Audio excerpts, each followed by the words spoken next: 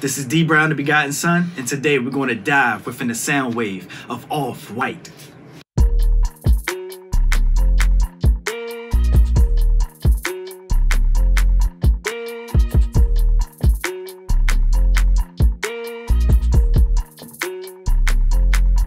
So we go right into this track with my vocals coming in, all black, everything, switch it up, Off-White.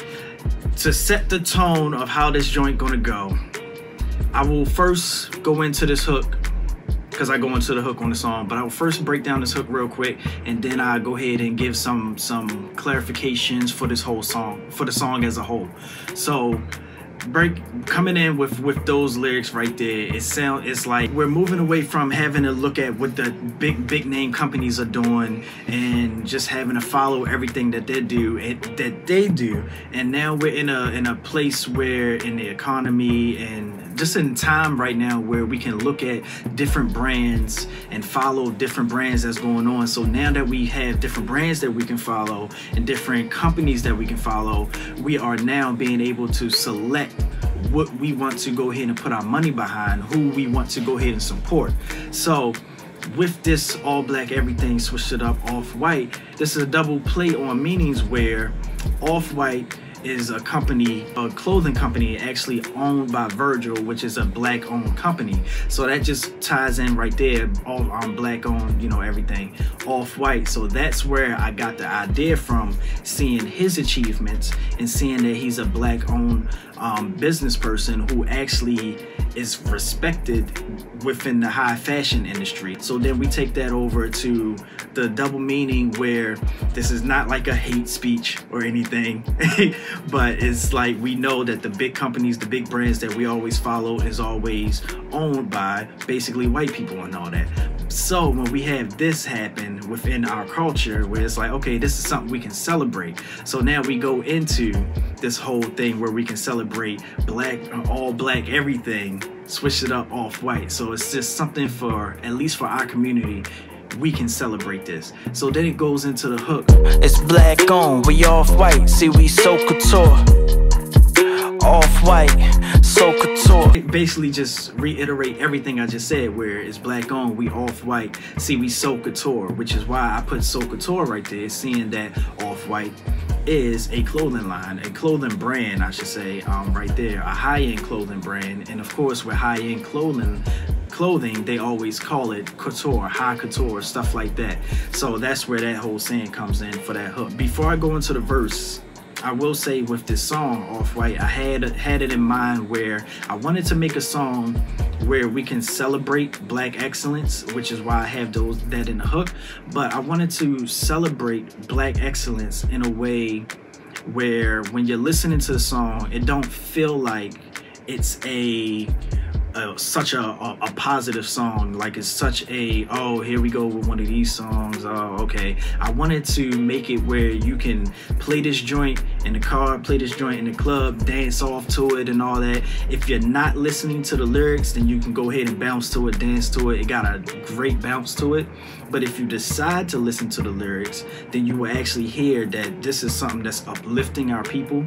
Meanwhile, with the flow and every way I rap the song, I wanted where it's just in the pocket a certain way, have a certain flow where you can just nod your head to it and not even worry about, is this positive or isn't it? And seeing that it's on the positive side, I didn't want it to be so cheesy positive. I wanted it to be a thing, like I said, of celebration. And with that celebration, I also played on a lot of things, which we will get into with this, is that this type of song plays off of the fact of, we know as black people, we've been through a lot here, we've been through a lot through the history, and instead of attacking this with a victim mindset, I wanted to attack it and show like everything that we've been through, we actually can pull out a lot of stuff from it, because what we have done through the 3 years throughout history is take all these things that's bad that happened to us and we capitalize off of it, we overcome it, become better people, stronger people all through it. So instead of coming from it and being like, this is not fair, I put a spin on everything and show like, okay, this happened to us, but look how we're striving today. So that's the black excellence that I break down within this song. So let's get right into the first verse. Remember back in college, I was undecided, cause I I knew exactly what I wanted, I knew they didn't have it. A little mathematics, it's easy with the Spanish, but they wasn't talking my language. I wanted to evolve dangerous. Autobiography, you know, wanted to go into a certain field, which was audio engineering. But at that time, the university did not have audio engineering there. So that's why I say I was undecided. So, because I just went on ahead and chose undecided as my major because I knew exactly what I wanted. So it's funny to be undecided because you know what you want, but they just don't have it. Throughout college, you know, it's like, all right, I'm getting this course with math, I'm getting this course with the Spanish and all that, and at the same time, I'm just like, this is not what I wanted. I want to evolve dangerous. Like, this is my college years. These are the years where, you know, you feel like, okay, this is what I want to do in life. And right now, I'm not evolving into what I want to do because they don't have what I want to do on campus. Went from picking cotton to picking cotton for the right fabric. Damn, we keep them fresh with no diamonds on our chest, but we shine, ain't nothing less. God damn, them niggas fresh. Never die, we just move on to the next. God damn. Went from picking cotton to picking cotton for the right fabric. We went from having to do this thing that we was forced to do. Now we're doing something where it's just such high end. And when you own a business like that that's high end and you're picking the right stuff and you're selling that, now you're getting paid a lot of money from something that you used to have to do as a slave. They goddamn, we keep them fresh with no diamonds on our neck. So like, of course, with a lot of rappers and all that, you see the diamonds on their neck. We don't even need the diamonds or anything. We just know how to just be on point every time we step out. And then I move on to that never die spot right there, where basically it's just like we had a lot of things come against us. It was a lot of things that they try to do against us to just stamp us out of history, but we just never died. We always, as they say with the baby kids, multiply and all that. We just kept on coming back stronger, and we keep on rising above anything that the system or history try to throw at us. And you know that the future is bright. You know we created it, right? You know what the culture is like. You know we created it, right? You know what the future is like because we created it. It's like what they say, the empires of the future is the empires of the mind. What we see around us today and what we will see, it's a lot of foundation in, of course, our culture, but American culture, American history that is built off of our backs and built off of our knowledge. And what the future is going to be like, we should know because we're creating it and we created it. And then we move on to the next part. You know what the culture is like because we created it. And that basically goes right off of what I just said. Like, when it comes to culture, hip-hop right now is the biggest genre that's out, where it started from, oh, that's just one of those things that they do on the block, that ain't going nowhere, that's just dumb stuff, don't even listen to it. Now a lot of people in every area, not just as they used to say in the early 2000s, now a lot of kids in the suburbs playing it. No, now a lot of people over and all around the world is playing this hip-hop music. And of course, with hip-hop music, you have hip-hop dancing, you have hip-hop clothings, and everything that we did within hip-hop that's now just penetrated everything that we know in our culture. And you can't go anywhere without hearing, seeing, tasting something that has a little speck of what we do in it. You see that we making that hype, incorporated to the price. Now we creating the price, distribute and pivot it, right? Basically right there, this is once again where we coming from and what's still going on now, but we're moving into a different spot now, where it's basically like we would do something, our people would do something, and corporations would capitalize off of what we done. Corporations would capitalize off of the image that we would put out there. We would be the talent and they would sell our talent. Now we are the ones making the price, distributing it and all that. So now we are the ones still capitalizing off of our talents, but it's coming straight to us now. See we fly, see us fly, we done came far. See us hop up in them cars and we push stars. It's black excellence, this is what you came for. All black, everything, switched it up, off-white. So right there, you see us fly.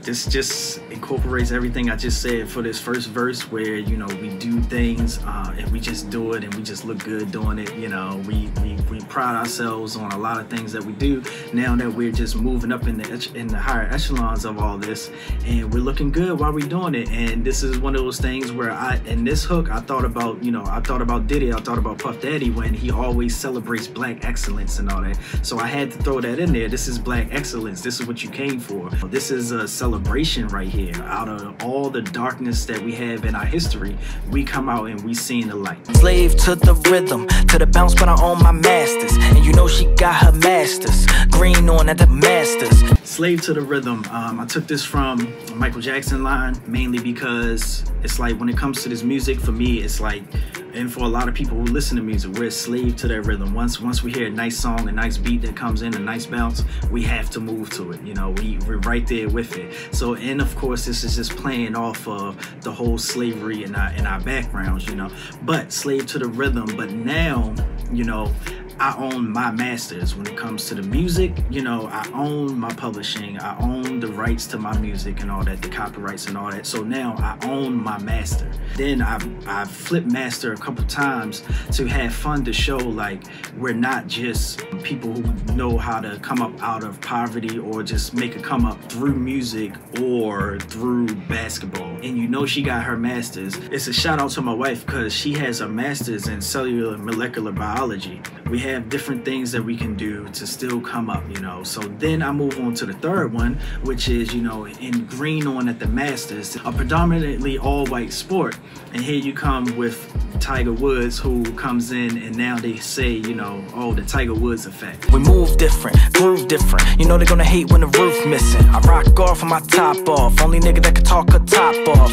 Niggas don't want it, I run with my already know that I'm making it hot. Hop in the whip and I whip it like pots. No need for whipping the whip in the pots. Having a lot of fun with the lyrics, delivering the lyrics with a different flow. Like I said, the flow that you can just go ahead and dance to if you're not listening. But, you know, when I say I run with my ock is another term for brother. Hop in the whip and I whip it like pots. Of course, pots with whipping in there. See that we killing the stereotypes. Entrepreneurial, changing it right. Like when we did when we touching the mic. Like when we into the sports, alright. No need for whipping the pots. No need for being the people that's just stuck in the kitchen slaving away, as we know, like the house slaves had to do and all that. See, we're killing the stereotypes, you know. Is once again, we're not doing the same thing, not following the same program that was prescribed to us over the years, you know. So now we're changing the stereotype. Entrepreneurial within this digital age is making it easier for entrepreneurs to come up and do things. So now we're on that, finding a way for ourselves to come up. Like when we touching the mic easy, I just said that earlier when I said about hip hop, and then like what we did when we into the sports. All right, so when it comes to the sports, I already touched on Tiger Woods with what he did in a sport that was predominantly white, like we did in all these other sports like basketball. It was one way, and then once we came in there, they had to start making new rules because of how we started doing things, how well we shot. They started pushing the three-point line back because we was just killing it at the three-point line, the slam dunks, everything. Every part of the sports that we went into, we start changing things. And then I come and follow that up with the line about like, you don't act like you ain't see what Serena did to the US Open. Don't act like you ain't seen what Serena did to the US Open. Making them change the rules, see, cause we got them afraid to lose. But we adapt and pushing the boundaries, then we adapt despite your attacks. Through the centuries, nothing can hold us when we come swinging as big as a boulder. Hold up. And so with Serena, you know, where I say about that, that's basically, once again, we see what she's done to that sport. It became a certain point where she was so dominant that they start picking away at every single thing. They start picking away at how she's dressed. They start picking away at her body build and all that, saying that she's built like a man and this is unfair and all that. And they just keep on trying to change the rules or apply pressure to try to slow us down, but we keep on rising and overcoming everything that they put in our path. We showed them the bling, now we show them what we dripping in. We showed them the swag, now we show them what is lit again. We showed her the bird and showed her the bird, and yeah, we feel the pressure. But that pressure makes a diamond, yeah, we red terrestrial. This is play off of what I was saying about culture. We showed them the bling. Like, we made up the term bling. My man Lil Wayne said bling first. And now we move on to what we say now today with, as of right now, drip, you know. So we just keep on changing the culture. The culture was bling, that was all cool, then everybody started saying it, and now we're on a new thing called drip. We showed them the swag. Everybody was on swag. I mean, swagger has always been a word, but we made it cool through hip-hop. You know, we show them swag. Now everybody starts saying swag in the way that we say swag. Now we move on and show them what is lit today for right now, you know. So we keep on doing these things to show that we move the culture forward. We shoulder the burden. Yeah, we feel the pressure, where this comes in because of, once again, everything that we go through daily life, and even now through daily life, where we have to deal with a lot of the different police brutalities and all that. We shoulder the burden of our skin colors. We shoulder the burden of discriminations that we go through and all that. Yeah, we shoulder that, but we find a way to keep on overcoming, because we know, like I said, when I made this track, I wanted to make it a celebration to overcome that and not from a victim mindset. So within that celebration, it's more of, we feel this pressure, but pressure make diamonds. So this is why we shine, because every time you apply pressure to us, we just overcome and we shine even brighter. So it's like a thank you, because we have to be better. That's another thing we in our communities always heard, or at least I heard coming up. In any field that we're going into, if we're going into the boardroom, if we're going, you know, into the workplace and all that, they always say you got to be 10 times better than a white man. You got to be 10 times better and all that.